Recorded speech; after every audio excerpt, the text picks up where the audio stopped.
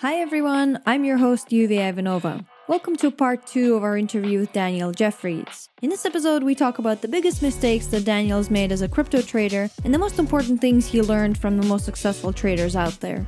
To get the show notes from this episode, go to cryptoradio.io/Daniel2. And if you haven't heard the first part of this interview, go to cryptoradio.io/Daniel1. The next part of this interview will be available at cryptoradio.io/Daniel3. This episode is brought to you by bitguild.io. BitGuild is a new gaming platform built using blockchain technology. Their mission is to redefine the relationship between gamers and game developers. On the BitGuild platform, gamers maintain full ownership and control of their virtual items, which are stored on the blockchain. They can transfer items and progress between compatible games, and they can make in-game transactions safely and cheaply, and sometimes free. Developers who join the platform will get a direct link to an established player base with a strong community and a network of like-minded developers building on the same platform. Developers will also have the potential for direct game development funding from BitGuild. The first version of the BitGuild portal is now live. You can log in with MetaMask, buy the Plat token, and play BitGuild's first game, Ether Online. They now have a full inventory wallet system for in-game items. In the coming weeks, the marketplace will be implemented, and several independent developers are joining the site to bring their unique games to the BitGuild family. Go to cryptoradio.io/play to start playing, and join the BitGuild official Discord server to connect with the team. Welcome to Crypto Radio. We interview the top thinkers and entrepreneurs in the blockchain and cryptocurrency industry. We also cover topics like trading, investing, and ICOs. We're your hosts, Mike Gilliland, Michael Pohl, Chris Sparks, and Yuvia Ivanova. We're entrepreneurs, crypto investors, and co-founders of a new blockchain investment platform called cosyndicate.io. We created CoSyndicate and Crypto Radio to make crypto investing a better experience for you. If you're new to the show and you'd like a list of our top episodes and resources, go to cryptoradio.io/start.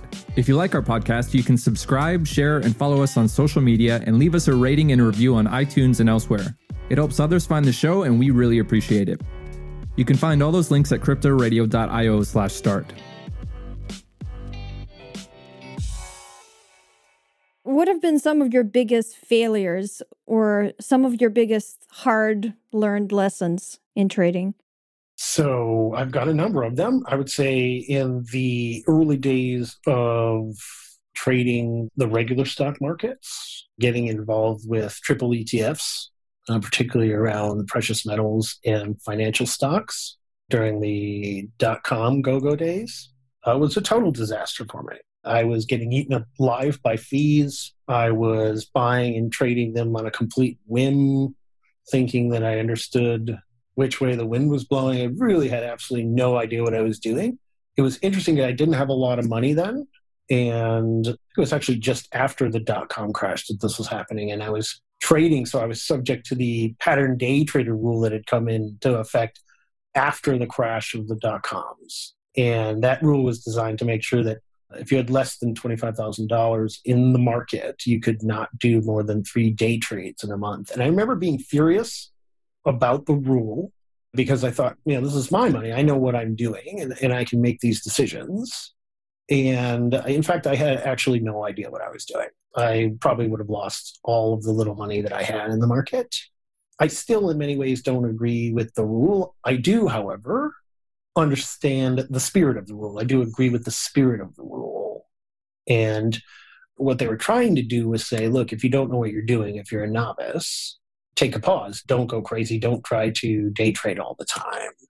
And unfortunately, you can't really make a rule like that. There's no kind of characteristic that you can lock into that says somebody is a novice or not. There's no test you can give them or whatever. And so what they do is they kind of settle for this half-assed hack, which is, okay, if you have a lot of money, you must know what you're doing. And if you don't have a lot of money, you don't know what you're doing. And of course, that's not true. I know many rich people who have no idea what they're doing, and many poor folks who know exactly what they're doing, or we'd never have any bankruptcies. However, I still agree with the spirit of the rule, and I really didn't know what the hell I was doing. After I made more money. I've made other types of terrible mistakes.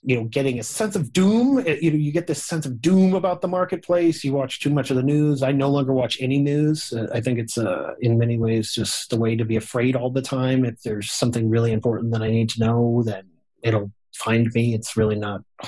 It's not hard. So I just have taken a permanent news fast. Although occasionally something that comes across my feed that I see, but I try not to pay attention. But you'll always see these doom and gloomers in the market, right? Somebody's always predicting the end of the stock market. And of course, a stopped clock has the right time twice a day, and a blind squirrel will find a nut every once in a while. So eventually one of these guys is right, and they go, what a genius, market crashed right after he said it, except he said it 25 times. He's like those guys who predict the end of the world. They're like, it's on June 12th, this year. And then June 12th comes. They're like, oh, I read the scriptures wrong. I didn't have the Akashic records down. So it's actually August 36th.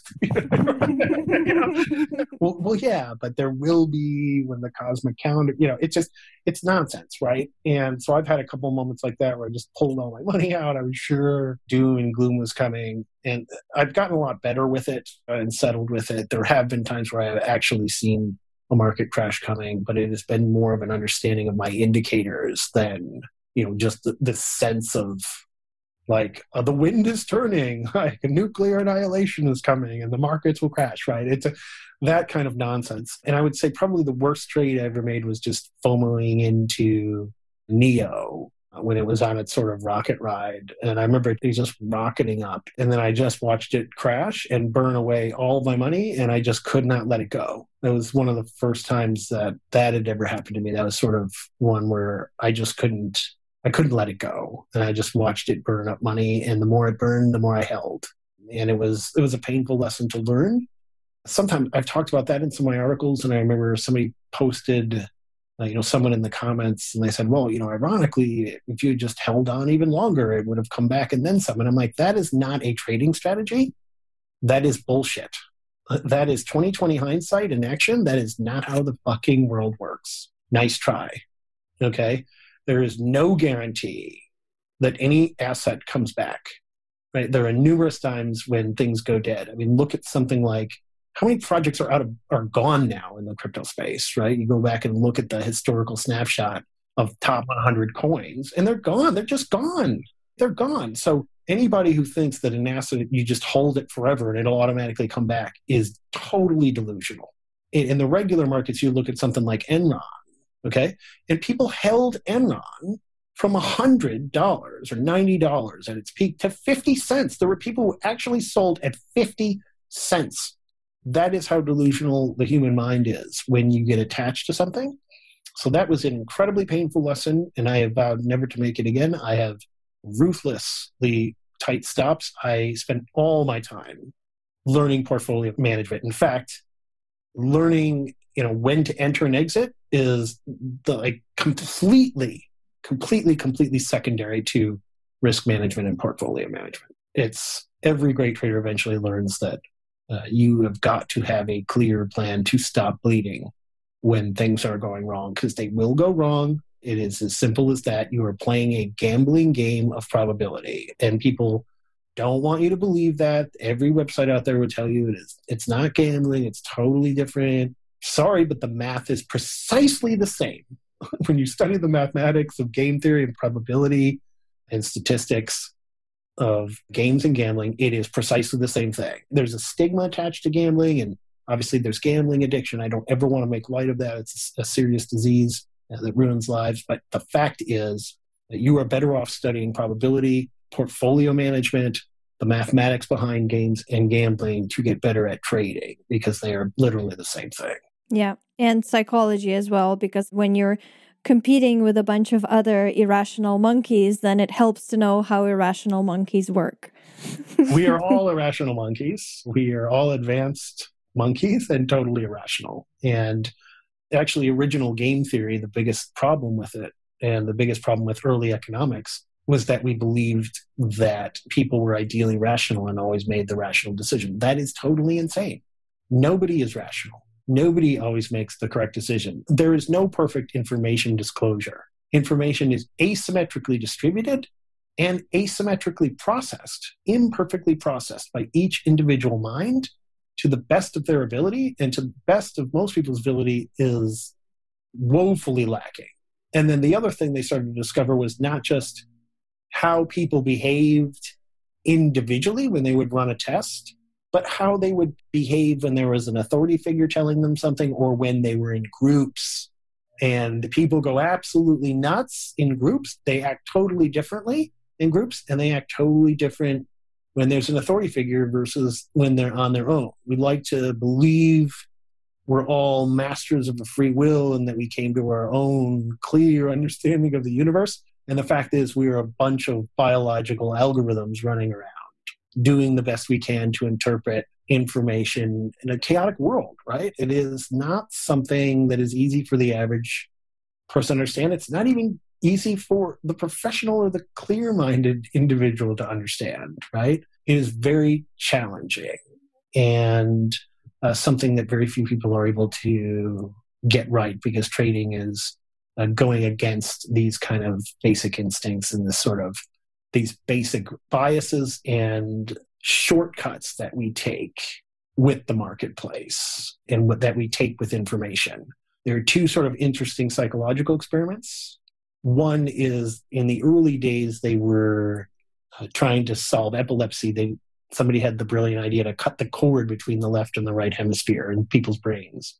Not a great idea. Did not solve epilepsy. Unfortunately, there are some good things that came of it, and that these people were very interesting to study, because there was a disconnect between both sides of the brain. And so they could show information to like just the left eye or the right eye. And since the brain couldn't communicate across, they would have different interpretations of what they saw. And what they found is, a lot of times the people would believe they saw something different because their brain filled in something because they didn't actually see it, or they were lying to themselves about what they saw, right? In other words, they just didn't observe it. So their brain just kind of fills in a pattern that doesn't exist. And that's one of them. And then the other one that's famous is the famous experiment where you have to shock somebody, and you have to keep raising the shock. And most people, when they're on their own, will just refuse to do it after a period of time, right? They'll say, okay, well, this is too much of a shock. I'm not going to cause pain to someone else. And then when they put an authority figure in the room, just like an assistant or someone in a lab coat whose job it was to say, you have to do this, something like 85% of people kept ratcheting it up to the ultimate pain level while the person is screaming on the other side. And of course, they weren't really shocking the person on the other side. It was just an actor, just acting in agonizing pain. But people would absolutely ratchet it up to the top pain level because they were sort of told to. So all of these things filter in to how we do things. When we go and look at sentiment, we're looking at kind of this group mind think. When we have other people that we think are better than us, or an authority figure to us, or someone who's important to us, we tend to discount our own understanding of it and just go along with what they tell us to do. And then there's also just the tricks that our mind plays that makes it impossible to actually see any of the patterns in front of us. All of these things are working against us as a trader. It's actually amazing that anybody makes money. And it goes back to kind of the snarky theory of the random walk, that a bunch of monkeys throwing darts at a stock chart can pick better than the average person. And they've actually run statistics on this. And the snarky comment on that was that the random walk was incorrect. The monkeys were not just better. They were actually significantly better at darts and a paper than the average person picking a stock. So if that's not a humbling experience for you as a trader, I really don't know what is. It's like placebo being better than the expensive cure. That's right. So, floating in a sea of chaos with a bunch of irrational monkeys in a market for a new asset class that doesn't make any sense, how do you make sense of it? So, I go back to a lot of my sort of philosophical training and my critical thinking training. A lot of things that I prize in other aspects of my life have been very useful in my personal trading. And my friend Jordan Greenhall, who's a brilliant venture capitalist. He once said he's just a brilliant mind. And he was talking to me. He said he used to talk to people about these far out ideas that he had, and people were just sort of staring at him with Miko, my eyes glaze over, like this sort of dumbfounded slack jaw. And he knew that they weren't understanding a word he said. But he found that there were three types of people that very quickly understood exactly what he was talking about. And he said that they were special forces soldiers, ER technicians, and traders. And the reason is because in all of those professions, something really bad happens if you don't objectively see what is true versus what you imagine to be true. If you're a soldier, right, you either die or someone else dies or someone you care about dies if you're not paying attention and seeing clearly. If you're an ER tech, obviously someone passes away under your care and because of that. And lastly, as a trader, you can lose a lot of money if you are not seeing things clearly. So I really think that it is a process of kind of disconnecting your lizard brain, disconnecting these kind of heuristics that our mind uses. And by the way, heuristics are not bad. The lizard mind gets this kind of sense that we shouldn't use it, or it makes us dumb, or we are kind of ignorant. Logical fallacies, and to me, sometimes are not really fallacies. It's sort of a misnomer. To me, they're mental heuristics. When I am traveling on a train in a new place, I'm aware of everything around me, seeing all the buildings and street signs. I'm taking it all in. If I stay there for a few days, I'll start to not notice everything again as I'm taking that train.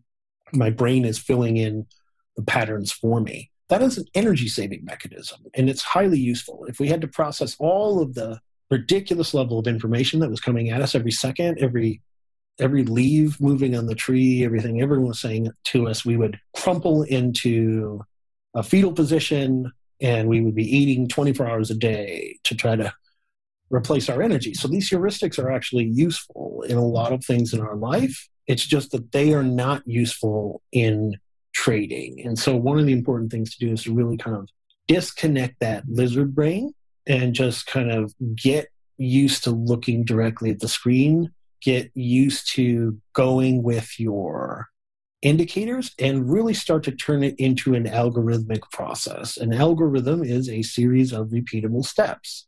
And I remember a great trader who talked about this, where he said, he had developed his algorithms over time, and he would usually follow them, but every once in a while he'd start to kind of get an instinct and he'd go against it. Sometimes it would work, and sometimes he'd start losing money. And so what if it did work? He would start to go back and say, okay, what was I doing there? What was I thinking about? What were the steps I were taking? What did I notice? And then he would incorporate that as a sub-algorithm into his algorithm.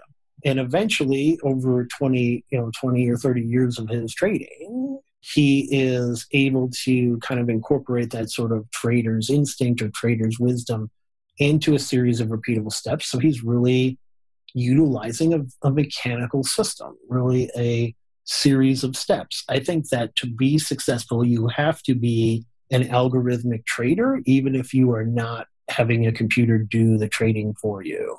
You have to develop a system through trial and error, through losing money and making money, through the process of constant critical thinking, self-iteration, self-understanding, so that you are very quickly looking at something in a very dispassionate, scientific, objective way, at making a decision and sticking with the decision. And that is really, I think, the way that people become successful over time. It is incredibly challenging, but all of the kind of historical study that I've done on this, and all of the great traders whose biographies I've consumed, and personal notes that I have consumed, come to that conclusion eventually. You have to become an algorithmic trader. Yeah, it makes sense, because if you don't take note of what you're doing and you're just reacting to what's happening, a lot of that is very unconscious. And then if somebody asks you, oh, well, how did you do that? Or why did you win on that trade or lose on that trade? You won't even be able to tell them. So that's why you have to pay attention and develop a strategy, because otherwise it's just not replicable. Yeah, many people will keep a journal over time. And by the way, the trader I was talking about was Ed Sakota. He's potentially the greatest trader who's ever lived. Also like a kind of walking Buddha. He's super philosophical. You can read about him in Market Wizards and some other places. He actually has a newsletter that he keeps up. He has a website, it looks like, from 1990. It's kind of wonderfully homey and down to earth. And he has these trading tribes that he sets up. And really, in the trading tribes, nobody talks about anything except their emotions and managing their emotions. They don't talk about specifics of the trades, or they talk about kind of getting their psychology right so that they can kind of develop the algorithm. And he sort of developed some of the first algorithms that he tested on computers. So he was actually programming the algorithms against these big mainframes. He took a crappier job because the company was falling apart so that he could get access to the mainframe while the company was falling apart to test his theories. I don't recommend that to everyone, but sometimes you got to do what you got to do. And he was testing all these theories that all of these traders would have.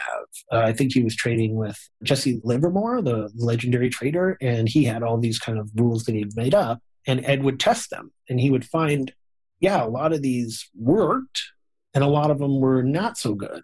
And also some of them were not able to be put into an algorithm. They were kind of these fuzzy human algorithms that were more about gut instinct. And so he kept trying to move it towards a more formal process, right? And so he was one of the first folks to get algorithmic trading. And he said the way that he does it is he has a very small group of people that he's had over a long period of time. His computers run their simulation and they output a trade. He doesn't have trading screens even in his house. He's not watching it. He just looks at what the computer tells him to do, and he inputs it, and he does other stuff for the rest of his life. That, to me, is the ideal. To me, Itzhakona is the ideal trader, the trader everyone should look into deeply. He's the type of trader that it is easy to miss his wisdom because he is so dialed in. He's so matter of fact that some people think he's being a snarky bastard when he answers their questions, when he's actually telling them the direct truth, as clear a fashion as you can. Like somebody asked him a question at a conference, how do I know when the market is going up? And he said, when the market is going up. So obviously, if you're not paying attention, if you don't understand that, what he means is there's no prediction. Okay, a lot of folks are trying to make these predictions with technical analysis and with all these things. It doesn't work like that. It's more about looking at confirmations of reversals and changes and then going with that sort of trend over time. Or having a system that, if you are going to predict reversals, understanding that it's more of a probability game than you being a great sage. So Itzhakona is a trend follower, which is close to my own style. So he's essentially saying you can't really predict the future. You cut with the grain. You go with it when it's going up, and you go short it when it's going down. It's easier said than done, being able to see those two things. But you can only confirm it after the fact. On the other hand, someone like Paul Tudor Jones does try to catch reversals because he feels like that bounce, that big initial bounce when something hits a bottom, is where a lot of the meat of the trade is. But the way that he does it is very different than I think how most folks in the crypto space do it, where they draw a bunch of lines and they go, it's going to hit this line. As soon as it hits this line, boom, I'm a genius. And they post that on Twitter. It's like, yeah, but they didn't post the other 5 that they missed, where it plunged right through that line. So that's understanding reality, understanding that mostly it's going to go through your line. And so Paul basically incorporated that into his algorithm. So what he does is, instead of using a wide stop, like a trend follower, he's more about protecting his risk. And so he sets a very tight stop. He's essentially saying, if it's been going down and I think it's going to reverse, I am going to go ahead and just bet that it's going up. And if I'm wrong about it, it's going to get stopped out very quickly. It's going to be a very tight stop. Mm-hmm. And he generally will get in the paper of how he was this genius and he caught this reversal, but they have deliberately left out that he had 5 different reversals that got stopped out on the way, trying to guess the turning point. And so that is a strategy as well. That's something where you can try to catch these turns, but you have a very sharply calculated stop that allows you to be wrong, because you will be wrong. And so this is what I talk about and why I want people to be able to look at things in actuality. Because when you have a clear understanding of, hey, nobody's going to get reversals right all the time. In fact, you're going to be wrong more often than you're not. That is a fact. That is an understanding that is realistic. It's built in reality. When you have that information and you can see that clearly, then you can define an effective system based on the correct information. If you start from the incorrect information, you are inevitably wrong. You cannot have a correct solution. If you start from the wrong premise, you have a wrong solution, period. Every other step you take is wrong. It's like the long division problems in school that I hated, right? The first one, you get the first part wrong and all the other 50 steps are wrong, right? That is how life works. That's how trading works. And so you have to develop the ability to see clearly and get objective information and then build your system to go along with that reality. That's really the only way to become successful. All right, that's it for this episode. Thanks for listening. To get the show notes, go to cryptoradio.io/Daniel2. To hear the first part of this interview, go to cryptoradio.io/Daniel1. The next part will be available at cryptoradio.io/Daniel3. And to play blockchain games from our sponsor BitGuild, go to cryptoradio.io/play. If you're new to the show and you'd like a list of our top episodes and resources, go to cryptoradio.io/start. If you like our podcast, you can subscribe, share, and follow us on social media and leave us a rating and review on iTunes and elsewhere. It helps others find the show and we really appreciate it. You can find all those links at cryptoradio.io/start. And finally, if you want to be a sponsor of our show, go to cryptoradio.io/sponsor. Thanks for listening, and we'll see you in the next episode.